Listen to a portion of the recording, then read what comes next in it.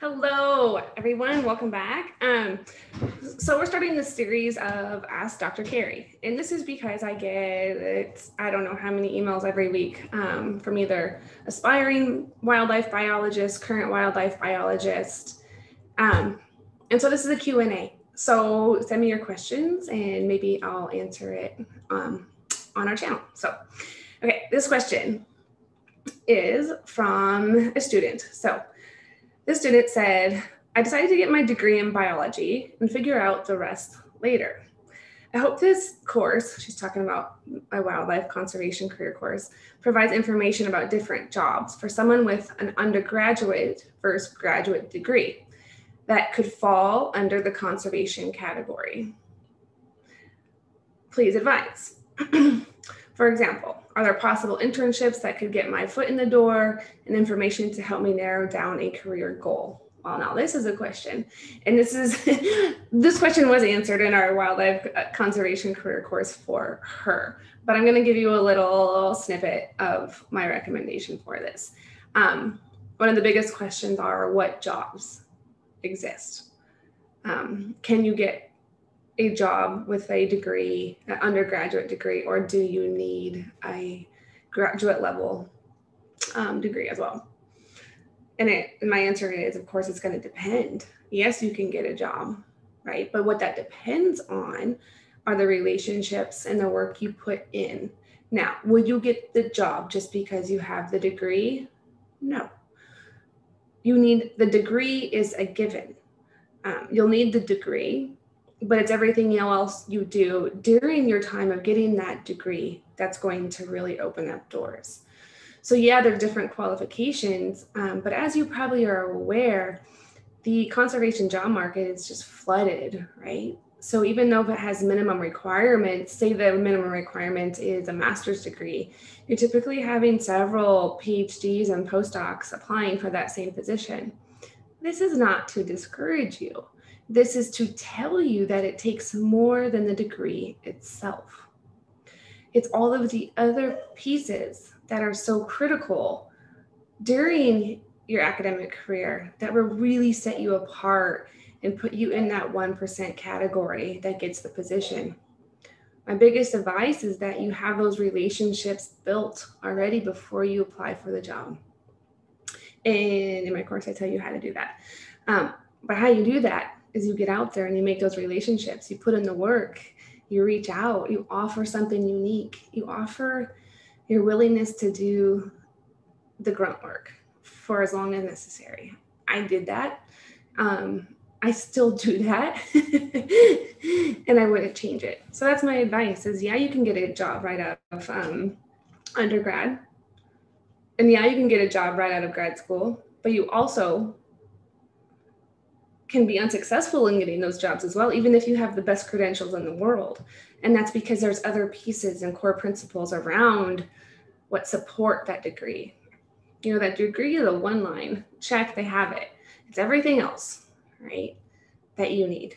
So the answer is yes, you can get the job.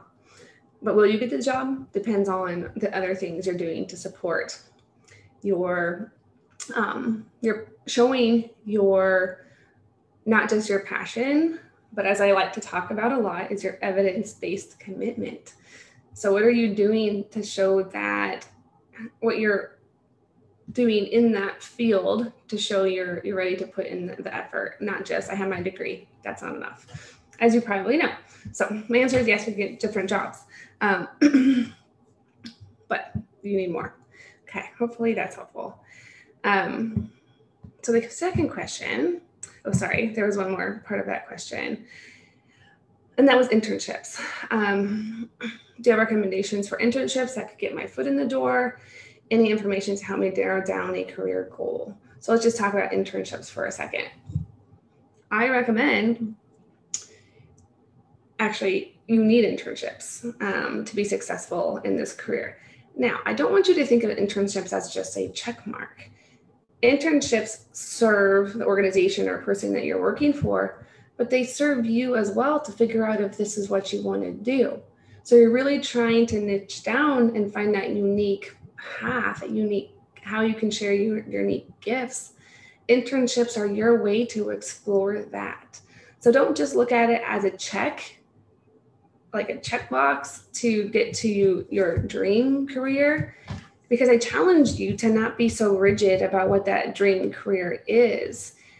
You might not even know it exists yet. So do those internships to serve those organizations that you think you want to work with. Perfect. Do that.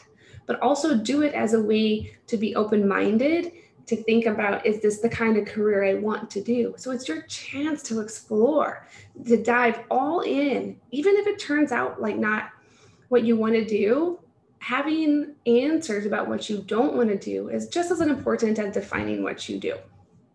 So my recommendation for internships is, yes, applying for both local, national, and international internships. And knowing that it's very common that you have to pay now to do these. And I do support that. I actually did that. Because it's also just, they're putting in their time to train you on something. That's an investment of you being there. It's not just volunteering and helping, you are, but it's an investment in their time too. And it's the process of this field. And, you know, I did a year-long internship that I had to work full-time on the side at the Smithsonian. And do I regret it? Absolutely not. Now, do I wish there was a different system? Absolutely so. But this is going to set the 1% apart that's really going to pave paths in this career field. So do the internships. So you can apply for existing internships. Another way is to reach out to places that you want to work with, organizations, people, etc., and offer them your services as an internship. So it doesn't even have to be in existence yet. I've done that too, and it's beautiful. You need to really figure out their pain points and see where they need help. And then you offer, and it's only if it's true, if you can actually do that. So they don't actually, some of the places that don't post internships don't have the time or resource to invest into somebody to training. But if you have something to offer that you know that they are struggling with or could use help with, and it may not be what you ultimately want to do, but it gets you into that organizations and just shows you your passion and your mission, your commitment to their mission, whatever it might be. You build that trust, that relationship. And then when there is a position that it's more in alignment with what you want to do, they already know, like, and trust you. So that's my answer to internships. Do them, apply to them, but don't be afraid to create your own. And I get into that in our conservation career course too, if you want details on how to do that. Highly recommend it. Okay, the other question. So the other question is a result from a student that reached out to me just yesterday. And I feel like it's a very important topic for everybody listening. And it's when the question was, when is it time to pivot? When is it time to leave a position? Even if you really love the overall idea and goal of it, when is it time to leave? And so, of course, there's a lot of follow-up questions to that. But one of the questions, and I know that this person was hurting and feeling a bit like they've outgrown it and that it was a little bit toxic to their health. And whenever the health comment comes in, that's the clear indication it's time to go. It's actually past time to go. And that can be hard to do. And I've had to do this too. But if you don't have your health mentally, physically, emotionally, you can't deliver or serve to your best ability anyway. And I think the biggest obstacle of people deciding to pivot or change jobs or career paths is feeling that they're letting themselves or that organization down. Now, that's not true. Like, you've already learned so much. You've already served in such a beautiful way that it's time for that chapter to end. So instead of, you can definitely mourn it and be sad, but maybe it's because you've grown so much and now you've outgrown it. And it's a disservice to yourself to stay in that position. If you feel like you need to be in an environment where you're can shine in a different way. Now there's sadness to that, but I challenge you and ask you to embrace that, because that means you're open to a new journey, that your light's going to shine in a different way.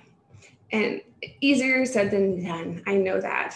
But part of, what I do and why I'm here in the course is to have this support when you're at these obstacles. Just sometimes you need a coach and somebody to support you that's been through it, and have a community around that to support you and to show you the beauty in the sadness. I've done this many times in my career, right? Feeling like, oh, shoot, it's time to pivot. I love it. I love the mission, but I know I have a different way to serve. And so when you feel that, when you feel like it's a toxic way to your health, to your thinking, it's time to go. And it's no disrespect to the organization or the people in that environment, right? You're just at a different place. It's not a good fit, either value system wise, or you've just outgrown that. And so embrace that, and then be open to your next step in your journey.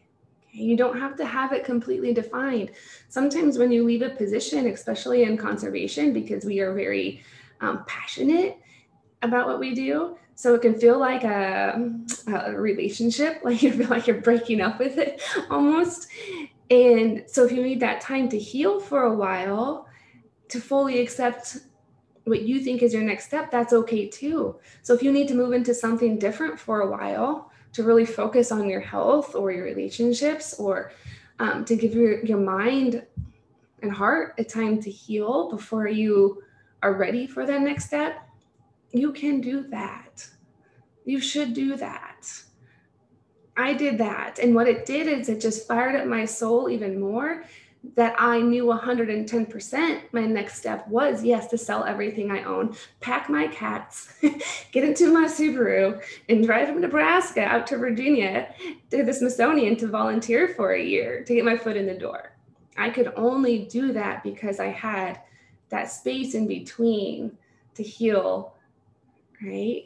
To reflect and just fire up your soul for your next step. So, all right, that's my Q&A for today. So if you'd like to send me your questions, it's just info@karimorfeld.com. And I'm here for you at every step of your journey. The world needs you to show up for you, for wildlife, for our planet. And we can only do that if you're in alignment with how your light can shine. So I hope to help you do that. Okay, bye, baby.